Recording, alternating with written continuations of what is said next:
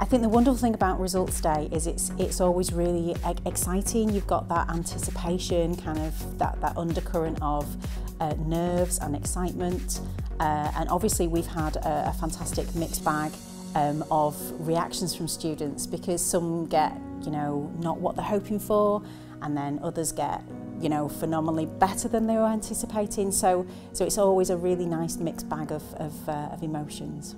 One of the challenges is obviously this cohort has never really done formal examinations, because obviously since 2019 we haven't had them. We've had a few in some subject areas, but it's a testament to the support they get at home and the fantastic work of all the staff, of them being able to, you know, do some fantastic results under really extreme and bizarre circumstances. I don't think that we could anticipate what that was going to look like, and I'm just really proud of each and every one of them for what they've done in very unusual times. I'm very happy I've got all passes across the board. I got a 6.6 for my science, a 4 for DT and food, 5s for both my English, 5s for maths,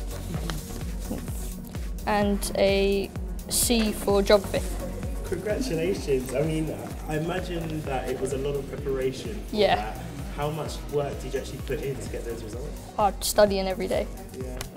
Did you find that the workload was okay with managing all of those sort of C's at once? It was. Yeah. And what do you think the next step will be for you? I'm going away to college. Nice. Which college? Chichester. Awesome. Are you looking forward to it? Yep. Awesome. Congratulations. Well Thank done you. Again. Thank you. And for those students who perhaps haven't done as well as they'd hoped for, what sort of options might be available for them in regards to sort of resits and things like that? So there is always a possibility of resits with the college, but I think sometimes it's about looking at what do you actually want to achieve in life. And examinations, yes, of course they're important and they do open doors, but if you don't achieve those examinations, it makes you quite creative into how you're going to get into the career that you want to get into. There's always options, always options.